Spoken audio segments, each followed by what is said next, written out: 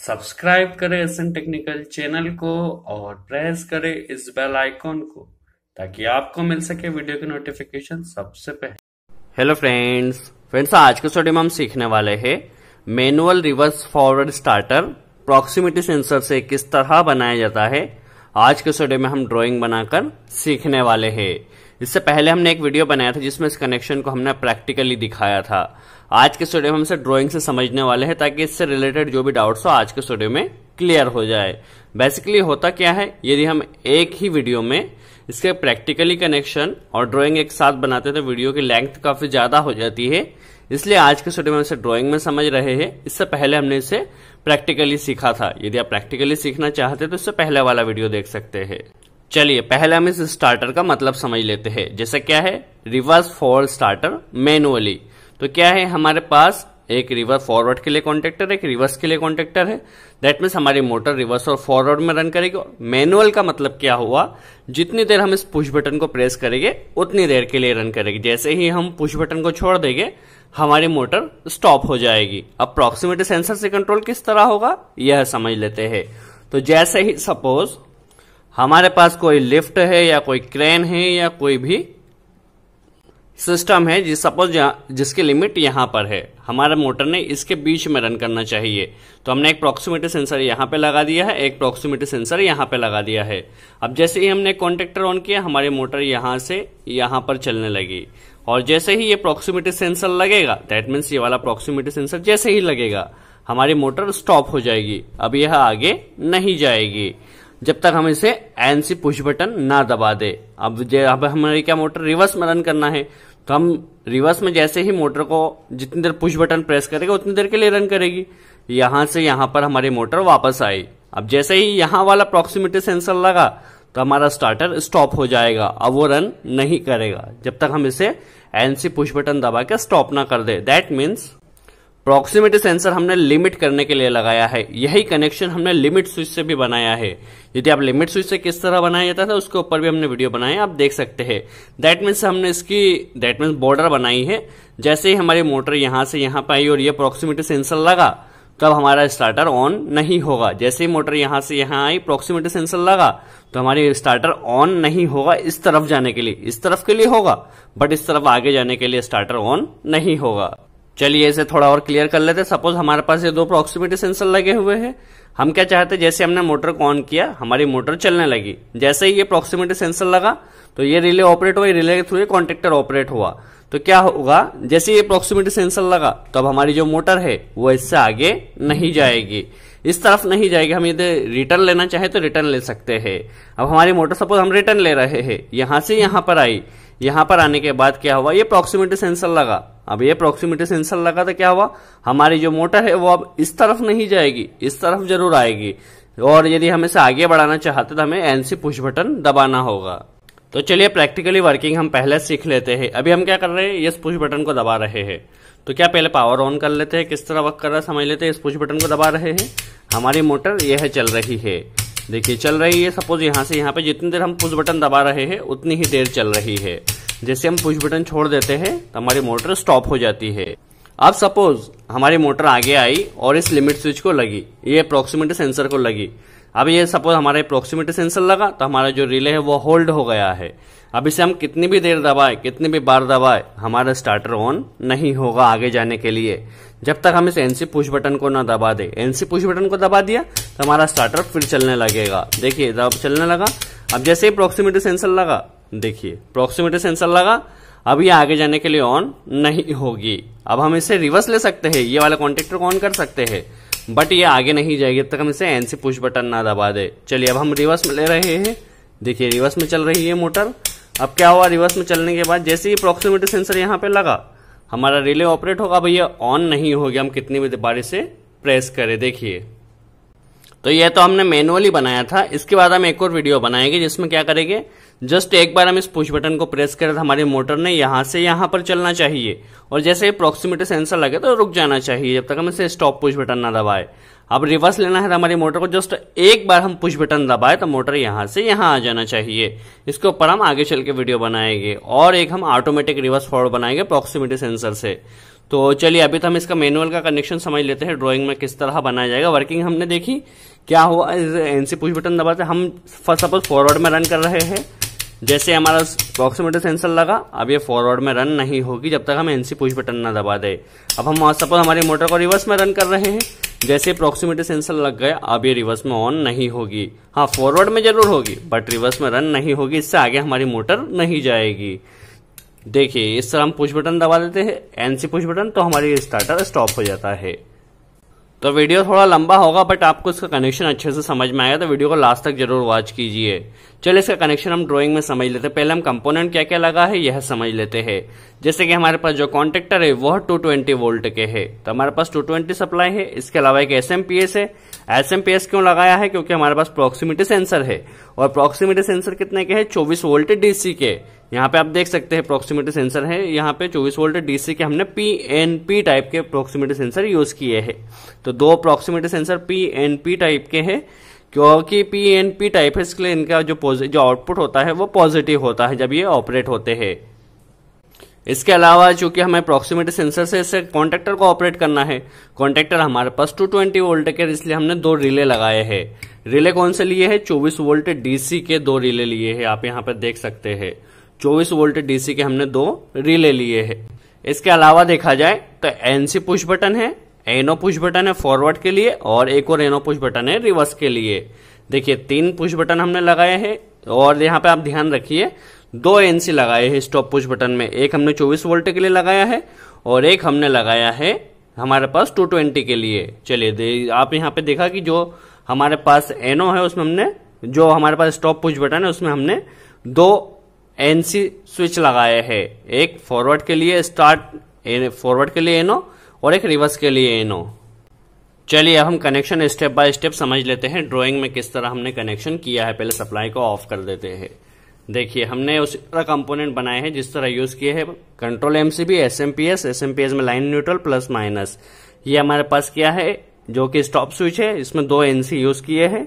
यह एनो push button है और फॉरवर्ड के लिए ये एनो पुश बटन है, रिवर्स के लिए ये पीएनपी टाइप के 2 प्रॉक्सिमिटी सेंसर लगाए हैं। अब देख सकते हैं क्योंकि प्रॉक्सिमिटी सेंसर 24 वोल्ट के, इसलिए यहाँ पे जो रिले लगाए हैं दैट मीन्स ये सेंसर ऑपरेट हो तो ये रिले ऑपरेट हो, ये सेंसर ऑपरेट हो तो ये रिले ऑपरेट हो। दैट मीन्स हमने 2 प्रॉक्सिमिटी सेंसर के लिए 2 रिले लगाए हैं और यहाँ पे 2 कॉन्टेक्टर लगाए हैं, आप देख सकते हैं। चलिए इसकी वायरिंग में स्टार्ट करते हैं।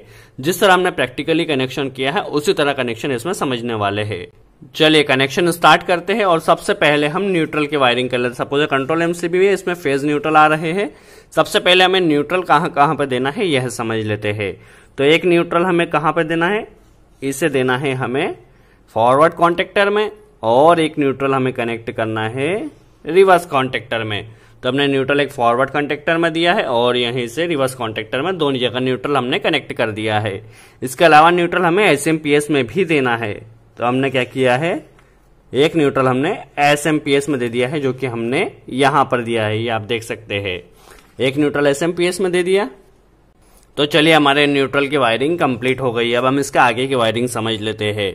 अब हमें क्या करना है, फेज की वायरिंग करना है। सबसे पहले हम एसएमपीएस की वायरिंग कंप्लीट कर लेते हैं। एसएमपीएस में हमें क्या देना होता है, 220 वोल्ट। तो न्यूट्रल आ चुका है, इस एसएमपीएस में हम यहाँ पर फेज भी दे देंगे। दैट मीन्स हमारे एसएमपीएस में 220 वोल्ट पहुंच चुका है। ये फेज हमारा कंट्रोल एमसीबी से एसएमपीएस में आया है। अब क्या होगा, एसएमपीएस में 220 चला गया, 24 वोल्ट देगा प्लस और माइनस। चलिए अब हम पहले 24 वोल्ट की वायरिंग कर लेते हैं, उसके बाद 220 की वायरिंग करेंगे। यदि आपके पास कॉन्टेक्टर यदि 24 वोल्ट के है तो काफी अच्छा होगा, आपकी वायरिंग और सिंपल हो जाएगी। बट हमारे पास कॉन्टेक्टर 24 वोल्ट के अवेलेबल नहीं है, इसलिए हमें 220 की वायरिंग करना पड़ी। यदि आपके पास 24 वोल्ट के कॉन्टेक्टर अवेलेबल है तो वायरिंग आपकी और भी ईजी हो जाएगी। चलिए पहले 24 वोल्ट की वायरिंग कहाँ कहाँ कनेक्ट करनी होगी यह समझ लेते हैं। चूंकि हमारे पास जो 2 प्रॉक्सिमिटी सेंसर है, तो सपोज सबसे पहले हमें इसमें 24 वोल्ट सप्लाई देना होगी, प्लस और माइनस। तो हम क्या करते हैं, यहां पर इस प्रॉक्सिमिटी सेंसर में पॉजिटिव दे दिया और यहीं से इस प्रॉक्सिमिटी सेंसर में भी हमने पॉजिटिव कनेक्ट कर दिया है। दैट मीन्स दोनों प्रॉक्सिमिटी सेंसर में पॉजिटिव पहुंच चुके हैं।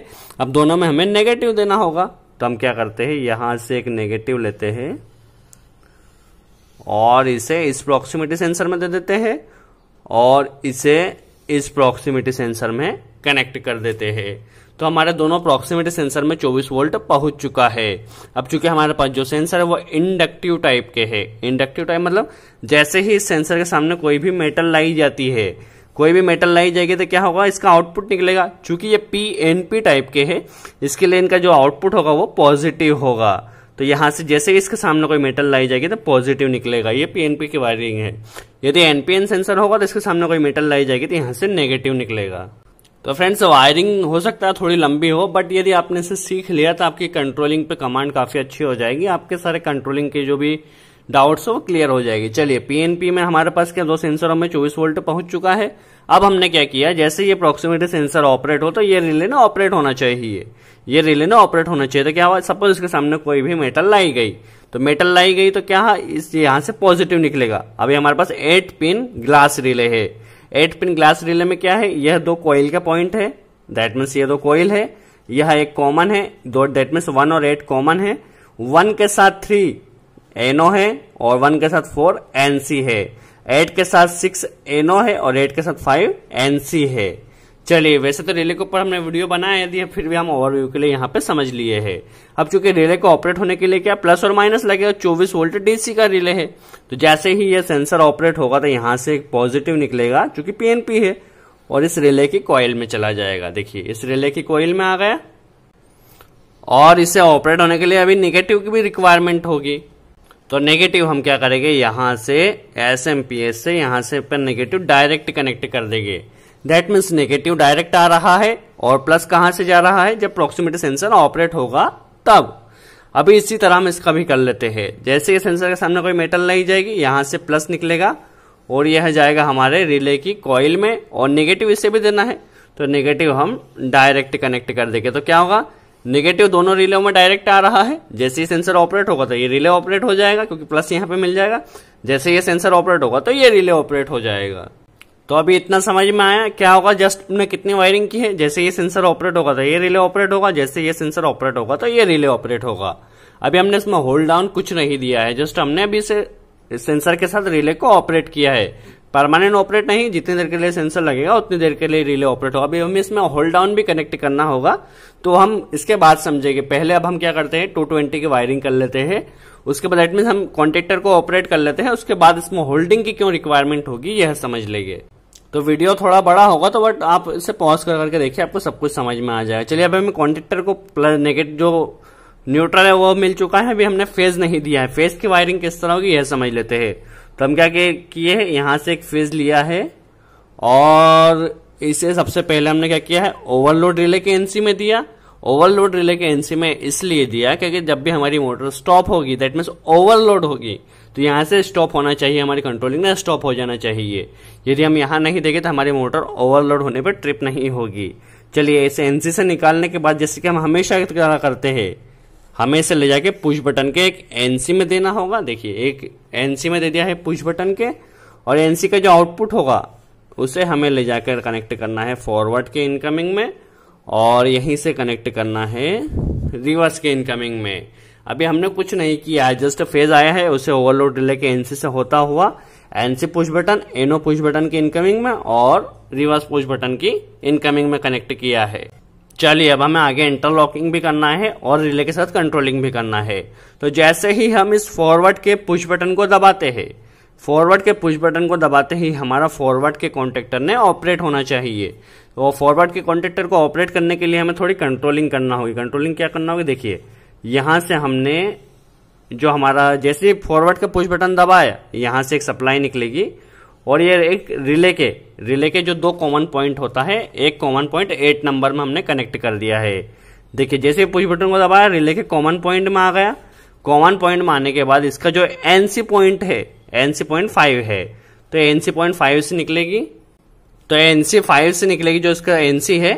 यहां से निकलने के बाद हम चाहे तो रिले को डायरेक्ट ऑपरेट कर सकते हैं, बट ऑपरेट हम डायरेक्ट नहीं करेंगे, इंटरलॉकिंग कनेक्ट करते हुए करेंगे, क्योंकि हम रिवर्स फॉरवर्ड स्टार्टर में इंटरलॉकिंग करते हैं। यदि हम इंटरलॉकिंग नहीं करेंगे तो एट ए टाइम हमारा फॉरवर्ड और रिवर्स दोनों कॉन्टेक्टर ऑपरेट हो जाएगा और वहां पे ब्लास्ट हो सकता है। इसलिए हम जनरली इंटरलॉकिंग कर रहे हैं। तो क्या हुआ, इसके एनसी से घुमाने के बाद रिवर्स के एनसी से होता हुआ हमें क्या करना है, रिवर्स के एनसी से होता हुआ हमारे फॉरवर्ड कॉन्टेक्टर की कॉइल को सप्लाई देना है। तो जैसे ही हम इस फॉरवर्ड कॉन्टैक्टर को ऑपरेट करेंगे, एनसी है तो इस रिले से डायरेक्ट हमारी सप्लाई जाएगी क्योंकि एनसी है, और यह भी एनसी है तो यहां से भी कंटिन्यू सप्लाई जाएगी जब तक ये ऑपरेट ना हो जाए। तो ये जब तक ऑपरेट ना हो, जब तक सप्लाई कंटिन्यू जाएगी और यहां से हमारा फॉरवर्ड कॉन्टैक्टर ऑपरेट हो जाएगा। अब यह स्टॉप किस किस कंडीशन में होगा यह समझ लेते हैं। तो रिले के एनसी यूज किया है, जब ये रिले ऑपरेट होगा, जैसे ही ये रिले ऑपरेट होगा तो कॉन्टैक्टर स्टॉप हो जाएगा, और या तो फिर हमारा ये कॉन्टैक्टर ऑपरेट होगा तो स्टॉप हो जाएगा, इसलिए हमने दोनों के एनसी से यूज किया है। तो चलिए हमारा फॉरवर्ड कॉन्टैक्टर ऑपरेट होगा। अब हमें इसी तरह रिवर्स की वायरिंग करना है। रिवर्स के लिए क्या करना है, जैसे हम इस रिवर्स का एनो पुश बटन प्रेस करें, रिवर्स का एनो पुश बटन प्रेस करते ही हमारा जो दूसरा रिले है उस दूसरे रिले के कॉमन में सप्लाई देना है, और इसके एनसी से होता हुआ, इसके एनसी से होता हुआ फॉरवर्ड के एनसी से होता हुआ, फॉरवर्ड के एनसी से होता हुआ हमें क्या करना है, रिवर्स की कॉइल में सप्लाई देना है।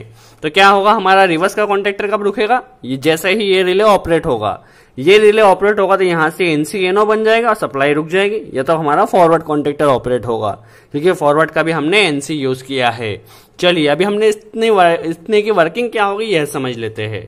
तो कनेक्शन थोड़ा कॉम्प्लिकेटेड हो रहा है तो आप वीडियो को पॉज कर करके देखिए क्योंकि कनेक्शन काफी बड़ा था, बट हम चाहते हैं आपको इसकी वायरिंग याद हो इसलिए हमने कनेक्शन बना दिया है। कनेक्शन काफी लेंथी हो रहा है तो वीडियो को आप थोड़ा पॉज कर करके देखिए, आपको सब कुछ समझ में आ जाएगा। चलिए इतने की वर्किंग क्या होगी यह समझ लेते हैं।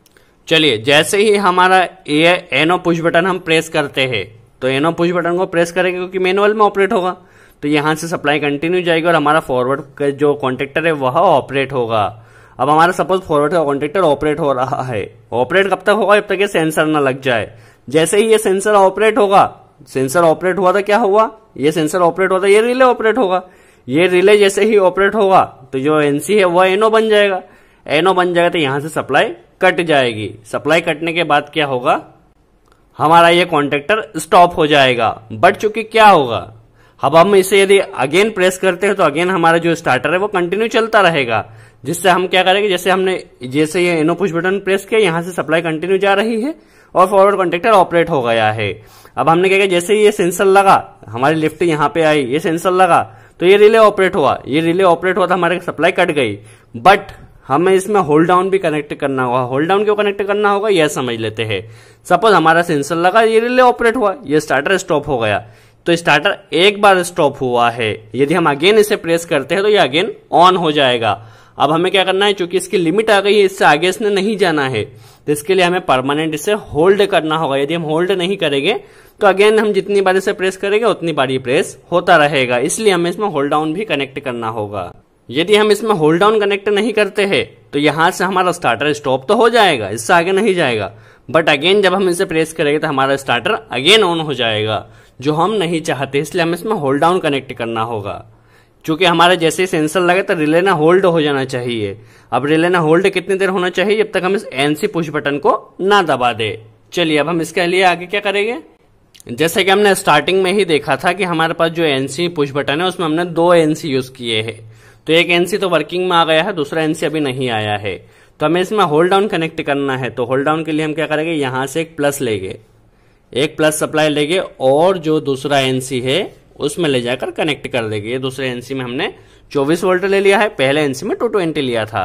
अभी हमें क्या करना है, इसमें होल्ड डाउन कनेक्ट करना है। तो होल्ड डाउन जिस तरह हम कॉन्टैक्टर में कनेक्ट करते हैं उसी तरह करने वाले हैं। चूंकि क्या हुआ, यहाँ पे जैसे ही सेंसर ऑपरेट हुआ तो यहाँ पे सप्लाई चली गई, दैट मीन्स कॉन्टैक्टर में समझा जाए तो कॉइल में सप्लाई चली गई। यहां से हम क्या करते हैं, इसकी कॉइल से इस एनो में लेते हैं और पीछे हम डायरेक्ट फेस कनेक्ट कर देते हैं। तो इसी तरह यहाँ पे भी हमें करना होगा। देखिए जैसे ही सेंसर ऑपरेट हुआ यहाँ पे सप्लाई चली गई, यहां से हमें यहाँ पे एक जो कॉमन पॉइंट है, कॉमन पॉइंट में लूपिंग कर देना है और यहां से जो एनसी है, एनसी से कंटिन्यू सप्लाई होती हुई हमारी रिले के एनो पॉइंट में 3 नंबर, चूंकि इसका एनो पॉइंट है इसलिए 3 नंबर पॉइंट में एनो में आ जाएगी। इसी तरह इसमें भी होल्ड डाउन कनेक्ट करना है। 8 जैसे रिले ऑपरेट हुआ तो हमारी कॉइल में सप्लाई गई, यहां से हमें कॉमन में लूपिंग कर देना है और यहीं से जो होल्ड डाउन आ रहा है उसे यहाँ पे कनेक्ट कर देना है। तो हमारा रिले परमानेंट होल्ड हो जाएगा क्योंकि एनसी से कंटिन्यू सप्लाई आती रहेगी और हमारा रिले को यहाँ पे सप्लाई मिलती रहेगी जो कि एनो पॉइंट है। एक बार जैसे ही ऑपरेट हुआ तो इसके कॉमन में सप्लाई आएगी और यहाँ पे एनो में कंटिन्यू सप्लाई आ रही है। जिससे हमारा रिले ऑपरेट हो जाएगा। अब जैसे ही हम इस एनसी को दबाएंगे, एनसी को दबाने से क्या होगा, यहां से होल्ड डाउन कट जाएगा और होल्ड डाउन कटने से हमारा जो रिले है वो स्टॉप हो जाएगा। तो ये हमारी वायरिंग बनके कंप्लीट हुई। वायरिंग थोड़ी कॉम्प्लिकेटेड है, इसलिए आप वीडियो को पॉज कर करके देखिए, आपको सब कुछ समझ में आ जाएगा। इसके बाद भी यदि कोई डाउट्स रह जाता है तो उसे कमेंट्स बॉक्स में पूछे, हम पूरी कोशिश करेंगे उसका जवाब दे सके। चलिए एक बार फिर से इसकी वायरिंग समझ लेते हैं। क्या होगा, जैसे सेंसर ऑपरेट हुआ, सेंसर ऑपरेट होते ही क्या होगा, ये रिले ऑपरेट होगा। ये रिले ऑपरेट होगा तो क्या होगा, ये फॉरवर्ड कॉन्टेक्टर स्टॉप हो जाएगा। क्यों? क्योंकि हमने इसमें होल्ड डाउन कनेक्ट किया है। जैसे रिवर्स को सेंसर लगा, हमारा ये रिले ऑपरेट होगा, रिले ऑपरेट होगा, यहाँ पे से होल्ड डाउन मिल जाएगा। होल्ड डाउन मिल जाए तो हमारा रिवर्स का कॉन्टेक्टर कभी भी ऑन नहीं होगा जब तक हम इस एनसी पुश बटन को ना दबा दे। चलिए एक बार फिर से वायरिंग वर्किंग समझ लेते हैं।